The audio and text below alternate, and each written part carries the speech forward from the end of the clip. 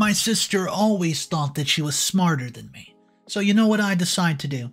I decide to show up on her special wedding day, wearing a wedding dress of my own, because secretly I'm in love with her man. He might not feel the same way, but I'm going to find out, and I don't care what happens, because I'm sick of her and she's sick of me.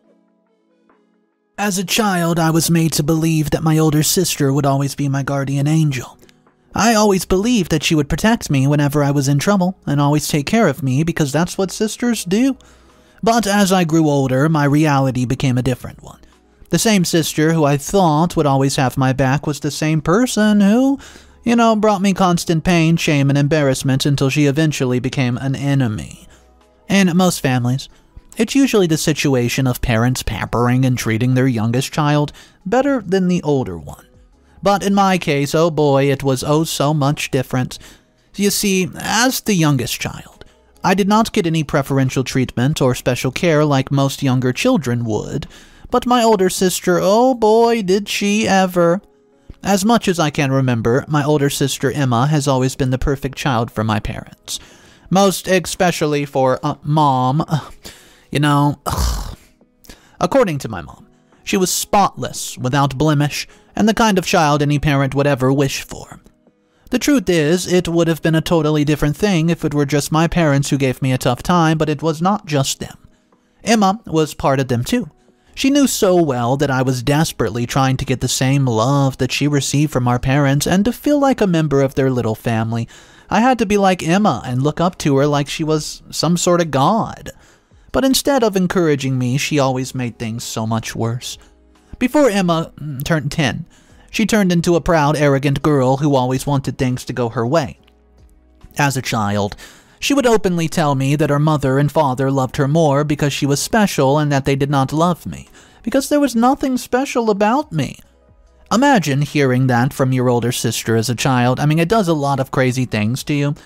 The worst was, every time I tried to confirm that from my parents, they would shush me away like I was an unimportant person, or Emma would deliberately bring up a topic for discussion at the same time, so my parents could focus more on her while I'd be left hanging.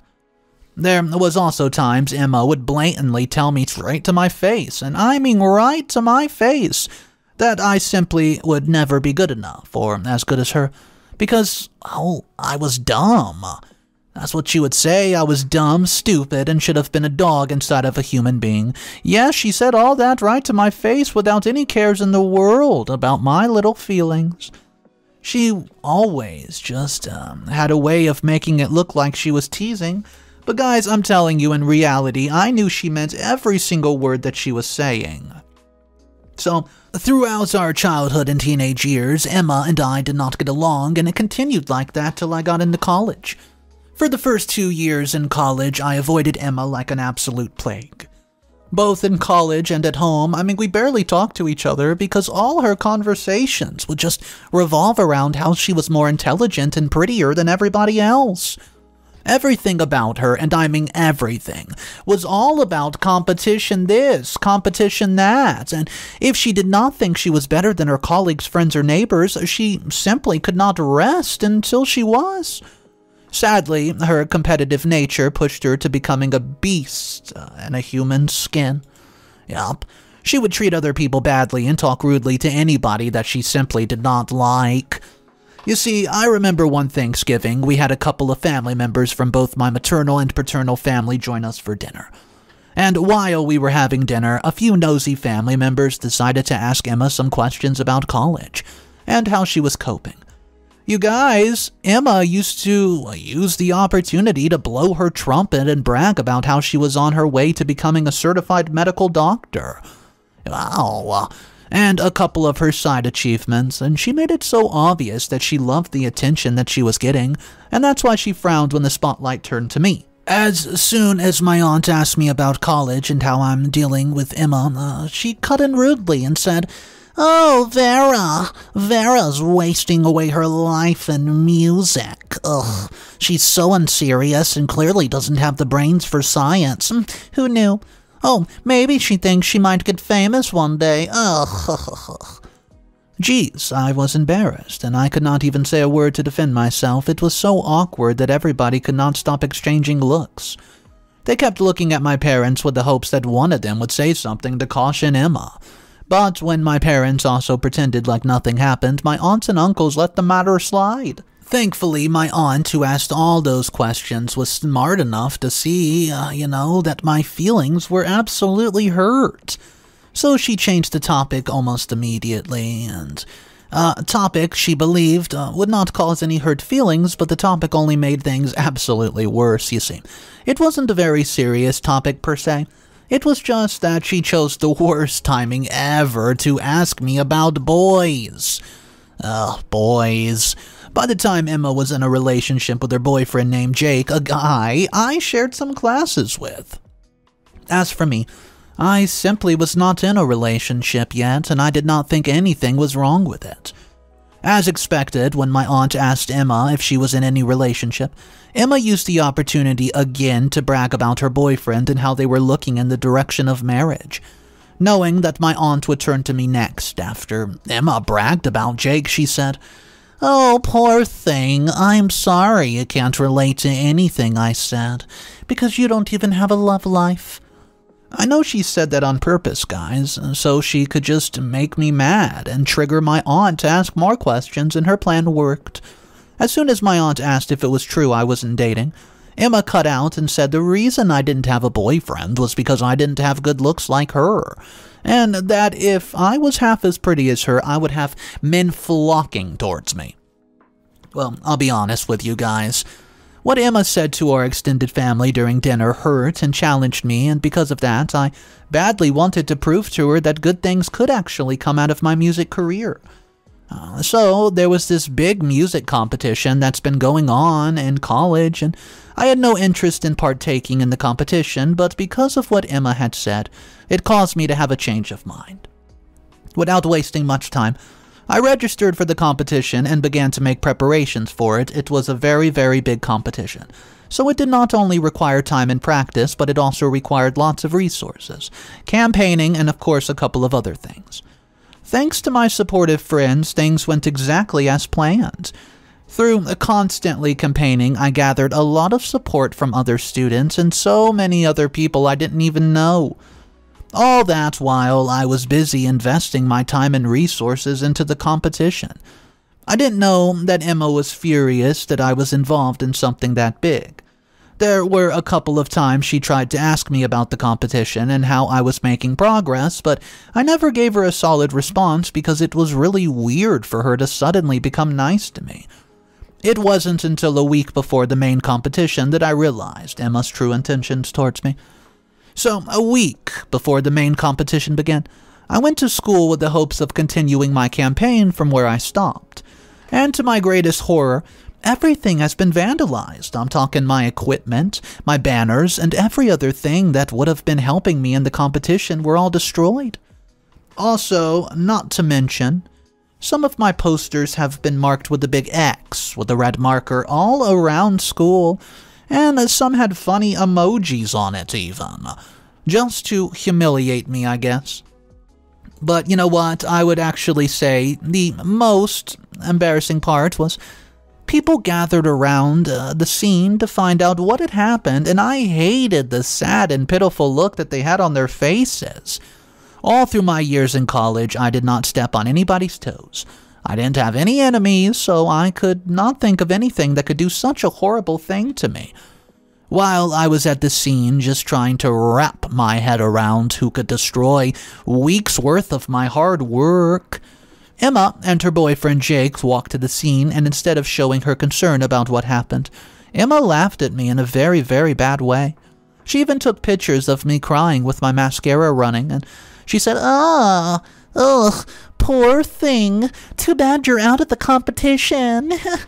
Merely hearing her say that caused an outburst of emotions, and I was forced to run to the ladies' room to cry. I'd never been embarrassed like this in all my life.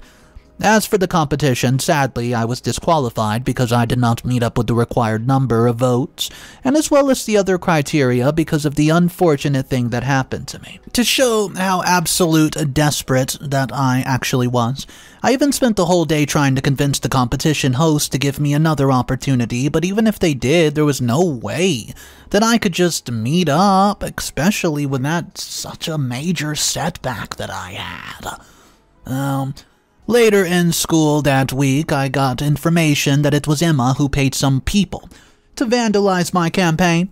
Yep, and I could not believe it. I was so mad that when I got home that day, I confronted Emma about it and we had a nasty fight. Sadly, Emma did not show any iota of a remorse for what she had done, and my parents supported her as usual. My mother even claimed that Emma did what she did in my best interest, and she said all manners of nonsense to support her little golden child. Well, at that point I had enough of their one-sided love, and I could not take it anymore. So I left the house in anger and ended up spending the next couple of days at my friend's place. So, you guys remember the day my campaign materials and equipment got vandalized? Well, I didn't tell you guys that Jake and I formed a great friendship since that day. It happened that after Emma humiliated me in front of everybody, I ran to the ladies' room. Jake followed. He came to check if I was doing all right, and from there he told me that he hated how Emma always treated me and everyone around her.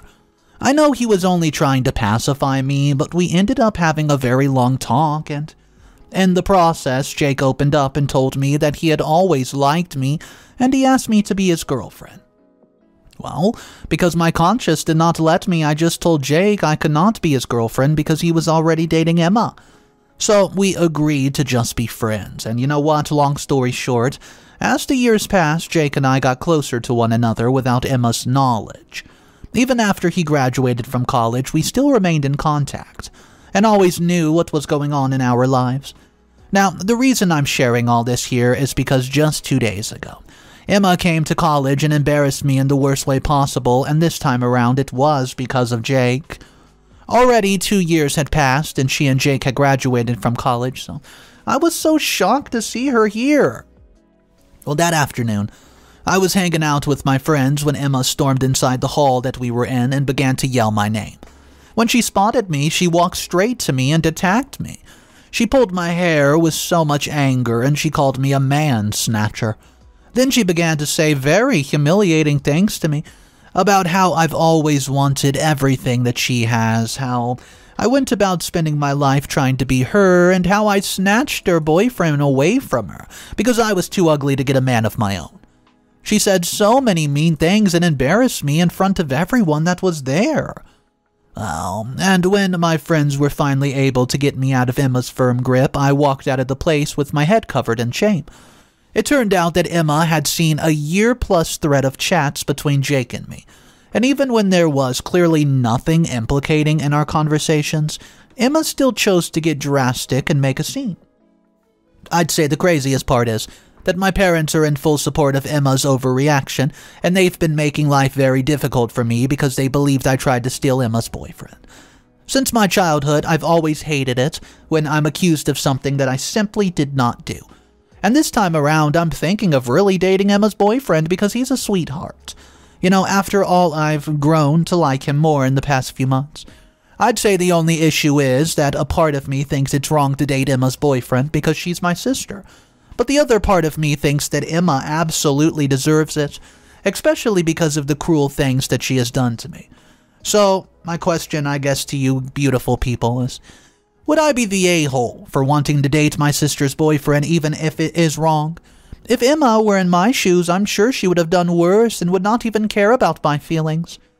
Guys, I would need your comments and suggestions, please. I really look forward to them. Thank you. Update number 1. Hello guys, thank you all so much for the suggestions. It's such a relief to know that some of us have been in a similar situation where our parents treated our siblings better than us. It's so sad and it sucks. I've read all your comments and I see how you're all concerned for me. Well, you know what, I'll be honest with you guys. I'm not using Jake as a revenge toy. I actually love him and I know he loves me too, and in the past few months of spending time with him, I've come to realize why Emma loves him a lot. He's caring, he's supportive and sweet, and he's just every woman's dream. Even my parents love him, and I'm sure they already see him as the perfect son-in-law. You know, speaking of my parents, did I tell you guys they kicked me out of the house? Funny how they only take action when they believe I've done something wrong or wronged Emma. But they fail to take action whenever Emma wrongs me. The day I got kicked out of the house, I returned to see some of my boxes in the living room. Emma had taken it upon herself to get my things out of my room. She would threaten my parents that it was either I left the house or she would never visit them again, and my parents chose the former. When I entered the living room to see my stuff, my parents made it sound like they were punishing me for trying to ruin my sister's relationship. But deep down, they knew that they picked Emma over me again. So some of you still have been asking how I found out that it was Emma who paid people to vandalize my campaign equipment, just to be sure I wasn't assuming. Well, I'll tell you now. It was Jake who told me that Emma was the one who paid those guys. In fact, he was there with her when she met with the guys that ruined my campaign. So, you see, I wasn't really assuming in any way. So, as of now, I'm currently crashing at a friend's place. If I say that I'm mad and I want to badly punish Emma and my parents for all the cruel things that they've done to me, that would be an understatement, and guys, over the past few weeks, I've read all your comments and suggestions over and over again, just to be sure that I'm making not any hasty decisions. But at this point, I think I know what I want. I want Jake, and if it means using him to get my sister and parents, then I'm afraid I'll have to do that. So soon, I'll be meeting with Jake to discuss the state of our friendship, and I plan on asking him to be my boyfriend. Even though 2 years have passed since he asked me to be his girlfriend, but don't worry, guys. I'll tell you all about it in my next update. I know it took me 2 months to make this update, and I apologize for keeping you all waiting. But thank you for the support and advice and encouragement. Update number 2.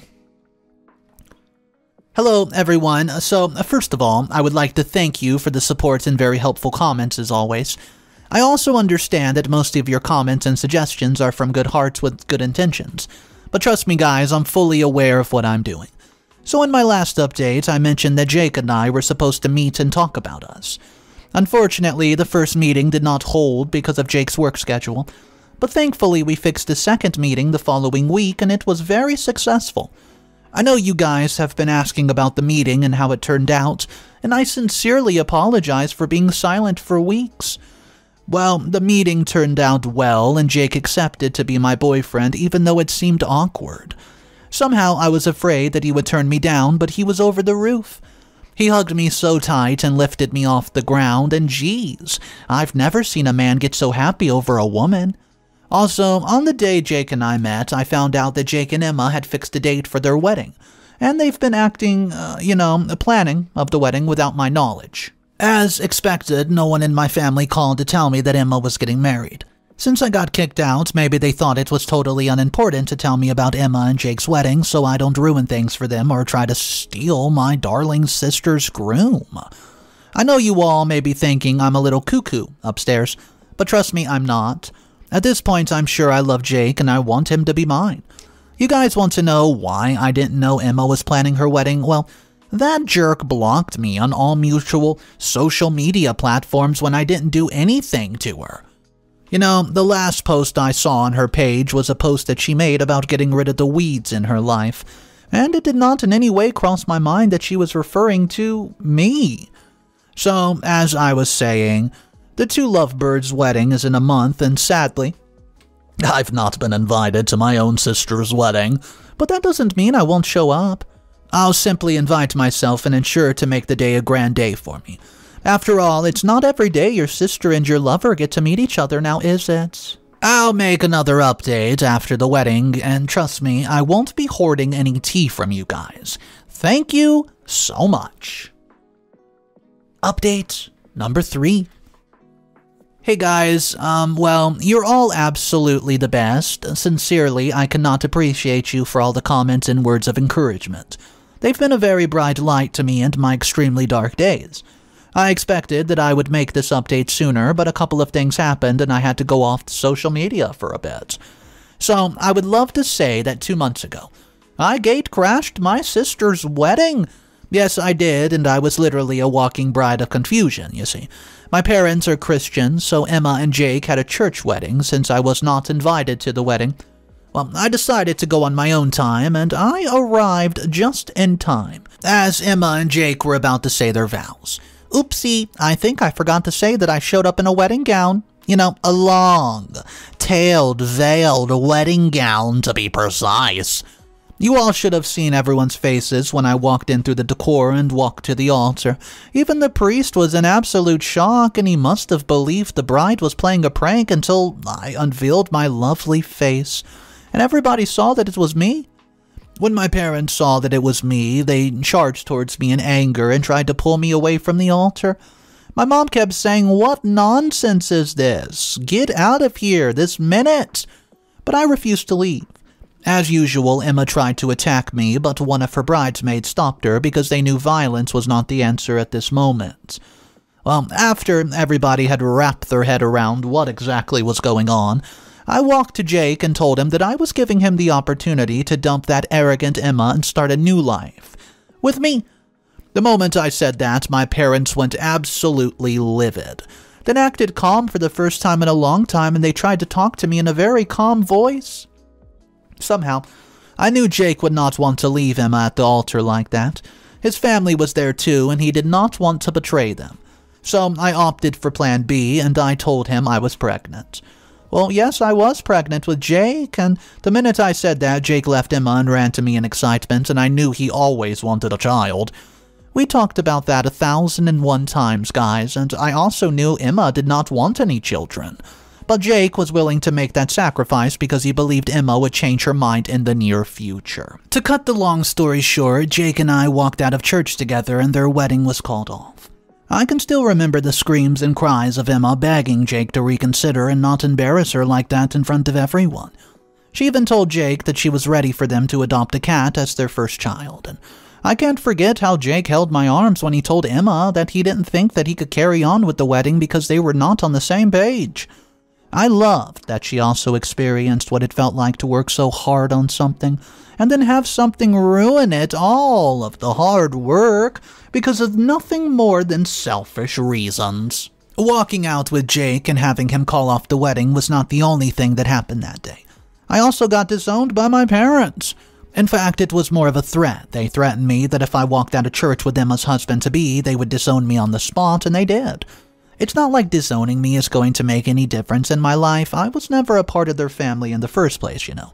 I'm just glad that Jake's family has accepted me with love, and his mother is the sweetest woman that I've ever met. I've never thought that I'd say this, but I'm so happy I made that decision because I'm currently living my best life. As for Emma and my parents, every day they send at least 5 messages, each with new numbers telling me how much I'll suffer, and how karma will catch up with me, and, you know, she still just doesn't seem to get it. She's actually living her own karma. Right now, I'm much happier than I used to be alone, and it means a lot to me, you know. Thank you so much, guys, for the support and comments. Like I said, you guys are the best. So, believe it or not, there was quite a few comments in the original post and the updates who were not really happy about the way OP went about taking revenge. I mean, she did get together with someone else's man, and she got pregnant by him. But I do want to know, do you guys think that this revenge style was justified, or was it considered petty? Let's talk about it down below in the comment section, guys. I hope you enjoyed this one. This one, oh man, it was full of some drama, wasn't it? If you guys want to be a part of these daily stories, consider subscribing, guys. My name's Mr. Reddito, and I narrate these every day. Have a great day, guys. Go out there and try to do something you've always wanted to do. I'll see you tomorrow. And of course, remember, it's cool to be kind. Peace.